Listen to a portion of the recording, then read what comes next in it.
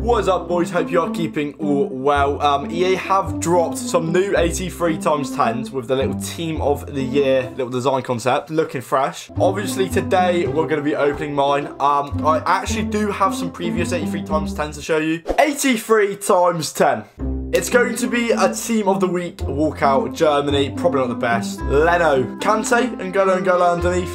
We love a bit of coke. I forgot to record the pack. We got Centurion, centre back, Italy. It's going to be Bastoni. Danglers underneath.